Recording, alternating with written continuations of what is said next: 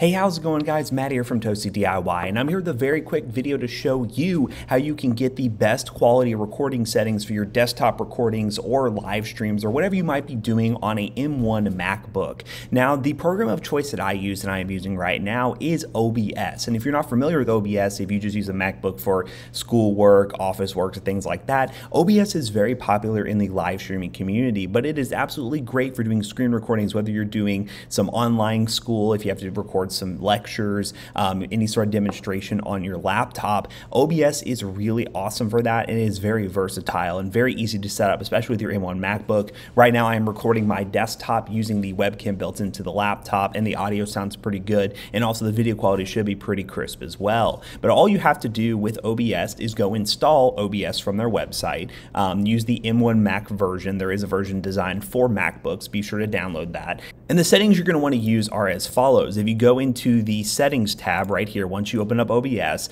by default when you first install it, it's going to try to auto optimize some settings. Don't worry about those settings. They're not really ones you want to use. But if we go into the settings tab here, you will see that we have output options. And right here it's going to be under simple mode, but switch it to advanced. It allows you to do some cool things that'll, well, make your audio and everything sound a little bit better, your video look better, and change some encoder settings. Speaking of encoder settings, as you can see right here, we are not using X264, which is the default option. We're using the Apple VT H264 software encoder, which allows for, well, some better recording quality along with less load on your CPU, so it allows that GPU to do a little bit more work. So use the H264 software encoder. It does allow for some better overall performance, and if for some reason you want to do some gameplay recording or something on your M1 Mac, you definitely can do that using this recorder and not lose much performance. I like to rescale the output to 1080p just to make things more standardized. The M1 MacBook is in a different aspect ratio, so all the recordings, as you can see, have a little black bar right here for the desktop. Really no way to change that unless you go into your M1 MacBook and change the resolution of it to a standard 16:9 aspect ratio like 1080p, 1440p,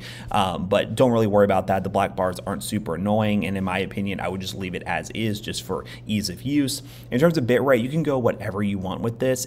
Me personally, for a local recording, I like to go 6,000 kilobits per second. Keyframe interval set to 2 if I want to do live streaming. Twitch really likes keyframe interval set to 2, so if you want to stream to Twitch or anything like that, would set that as an option. And the profile is high, and I just leave everything else checked the same. Now you see I am under the streaming tab. You could do the exact same thing under the recording tab if you want to, but the best way to just make things super simple for streaming and recording is keep the same settings. Recording, technically you can go higher quality because you're not using your internet connection to stream, so you don't have to worry about your internet being the bottleneck. But with this setup, all you have to do if you want to use the same settings for recording and streaming is check this little box right here, or, well, use encoder. It says use stream encoder. So it's going to use the same exact settings that are right here. And as you can tell, I think the quality looks pretty good.